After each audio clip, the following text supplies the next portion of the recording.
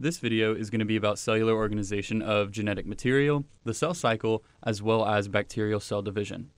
So first we'll start with the cellular organization of genetic material.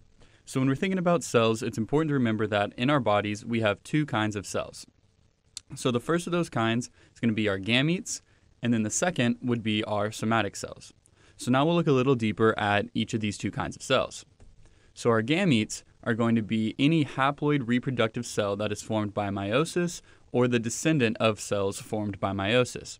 So we know that haploid means that this cell is going to have half the number of chromosomes as a normal cell within our body or as a somatic cell, which we'll see in a minute. And so that is going to be things like our sperm, like we can see here, as well as our eggs. So anything that's involved in the process of reproduction is going to be one of our gametes. So moving on to somatic cells. So somatic cells are going to be any cell in a multicellular organism except for a sperm, an egg, or their precursors. So somatic cells are going to be diploid, which means they have the full set of chromosomes. They're going to have two full sets of chromosomes. So, for example, in humans, the diploid number for a somatic cell is going to be 46, and the haploid number is going to be half of that, which is going to be 23. So our sperm and our eggs will have 23 chromosomes, and our somatic cells will have 46. And so it's important to remember that a cell cannot be a somatic cell and a gamete at the same time. So those two terms are mutually exclusive. So if something is a somatic cell, we know it's not a gamete, and same thing goes vice versa. If it's a gamete, it is not a somatic cell. So moving on to the cell cycle. So there's four phases of this cell cycle that we're really concerned with.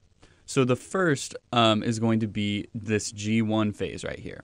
So G1 is going to be when the cell is undergoing a lot of growth processes, and they're starting to make sure that they have all of the materials and all of the tools necessary to actually begin the process of DNA replication, which we have right here happening in the S phase. So in the S phase, we're going to have our DNA replication, so our entire genome is going to get replicated. That way, when the actual division event occurs, both of the daughter cells will have complete sets of genetic material. So when we move on from S phase, we'll move on into G2, which is our second growth phase. So during G2, we're going to have the cell continuing to grow and kind of finishing up all of the preparation that needs to take place before they enter the M phase. And so on this picture, the M phase is listed as mitosis, but this can also be meiosis. It's the same process for both types of cell divisions. And so in the M phase is where we're going to have our mitosis, and then finally cytokinesis. So this entire ring out here shows us interphase. So that's going to include G1, S, and G2. That's all going to be interphase. And so interphase is going to be the time that's in between divisions. So it's in between those division events. And so once we move out of interphase, then we'll enter this M phase right here and actually have division taking place. So moving on to binary fission. So binary fission is a special kind of cell division. So it's going to be the reproduction of prokaryotes or asexual reproduction of single-celled eukaryotes.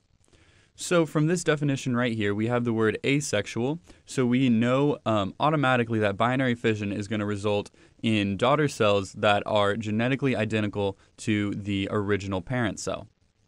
So how this process takes place is we'll start right here with our bacterial chromosome inside, which, if you remember, bacterial chromosomes are circular. And so we have this one origin of replication right here. So at this origin, we're going to open it up to form a replication bubble.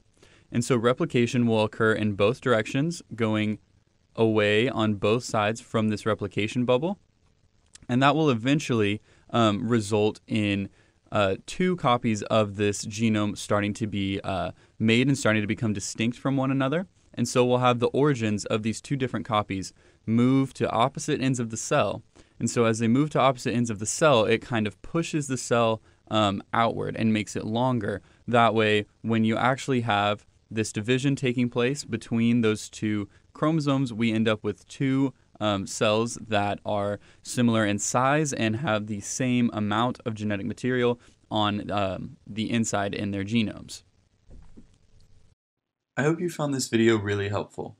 All images, unless otherwise stated, are from Campbell Biology's 11th edition.